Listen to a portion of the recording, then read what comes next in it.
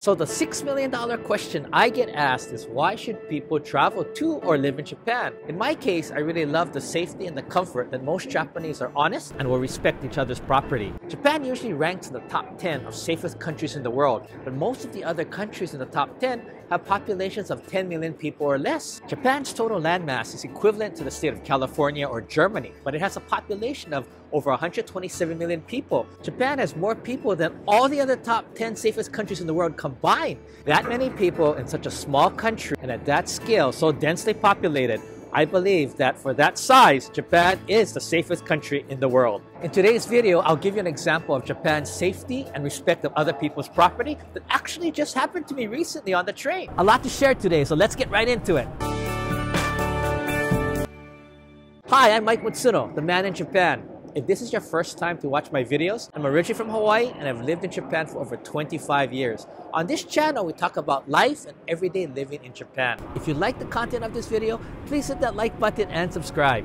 Although Japan has a very safe environment and petty theft and stealing of other people's belongings is still yet uncommon, many Japanese have recently warned me that things in Japan are changing for the worse and that I need to be more careful and vigilant. I may be a bit naive, but when I look around Japan, and yes, there is stealing and crime in Japan, sometimes people are murdered and robbed, but when compared to other countries, especially like the US for example, Japan is still a very trusting, honorable and safe society. So I just got off the train in Kita-shinchi in Osaka. I left my Columbia red jacket, which I really like, on the train on the top level.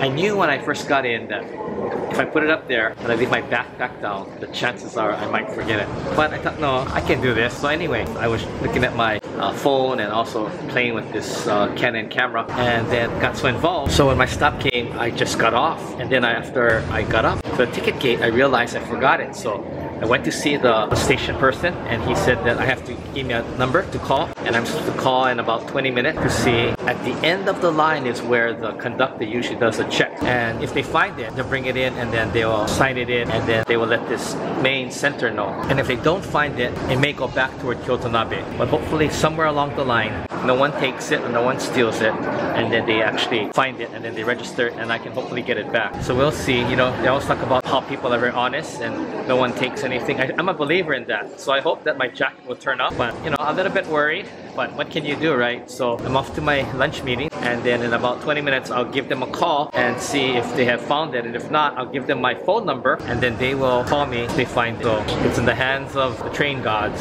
So it's a real hassle that I left the jacket on the train, but you know, at least Japan, there is a good chance that it could still turn up, where if this was in the United States or pretty much any other country, it would be gone. Well, I'm back here at Kyoto Nabe. After the lunch, I went back to Kita-shinchi and I explained that I tried to call several times and I couldn't get through. So he called the end of the line. It was Sukaguchi in past Amagasaki, and he said that they didn't find that red jacket. So I came back to Kyoto Nabe and I just asked the Kyoto Nabe person, and he checked on the computer for me and it hasn't been turned in. So maybe this is one of those times that, you know, I always thought that Sasuga Japan, that, you know, it would turn up. Maybe this is one of those times that somebody actually took it. So we'll see. He told me to call that number that I got from the Kita-shinchi person. So I will call again and I will find out if they have it or not. You know, hopefully it turns up.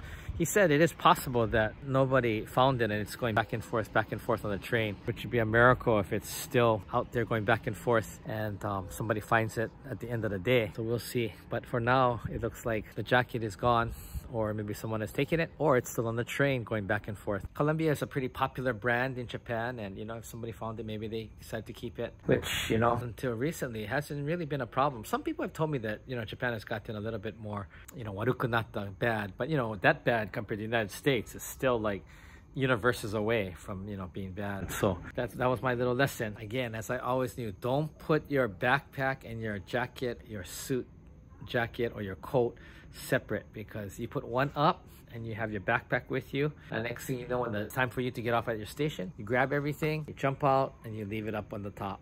And I've done that more than once. I've actually left twice a computer and a camera in the backpack. This is after coming back from a business trip and having the omiyage, you know, the gift for the office. No matter what, unconsciously, I always have like one hand full with something. And so that just sufficed that I have that one thing, got off the train, got onto the next train and realized that I forgot my computer and my camera which everything is in that computer. You know, that was like my life. Twice I did it. I was just lucky that it was turned in or found, and so I went to get it twice. So I'm so thankful that at least those 2 times that it turned up. Now this is just a jacket, so at least it's sad, but it's not like your computer, you know, the cost of that and all the information that was in. If I lost that, it would have been terrible. And I had a camera, an expensive camera in there too. Well, guess what?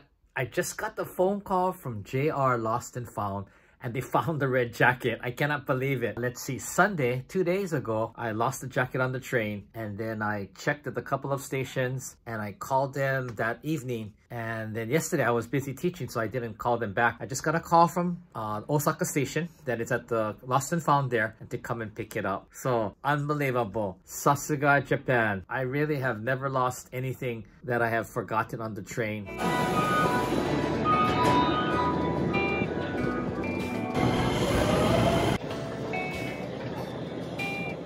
Well, I made it to Kyobashi, and from Kyobashi, I'm gonna take the Kanjo-sen, the loop line, to Osaka Station.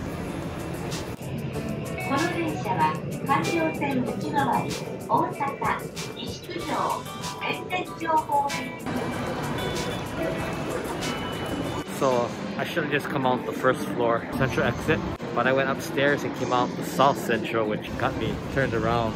So I should be close. So I'm heading to the Lost and Found here in Osaka Station. He said go down, go right, go down one, and the office is right down there. So I think it's around here somewhere.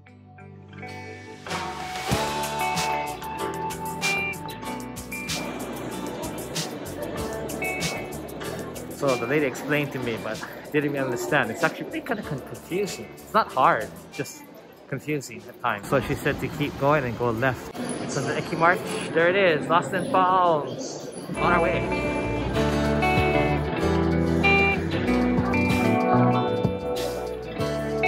There it is, I found it. Let's hopefully get it.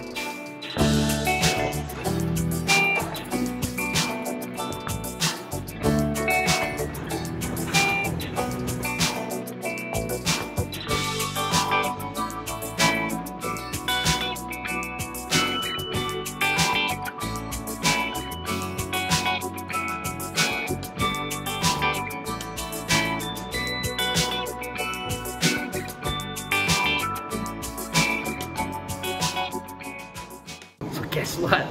I got it back. The Columbia red jacket. Unbelievable. Sasuga, Japan, man. Only in Japan. I just came, did the paperwork. It was very quick, maybe 5 minutes. Checked my ID, my driver's license, and then signed off for it, and I got it. So here it is. Sasuga, Japan. I hope you enjoyed the video. If you did, please hit that like button and subscribe. Hope to see you on the next video. Thanks for watching. Arigato.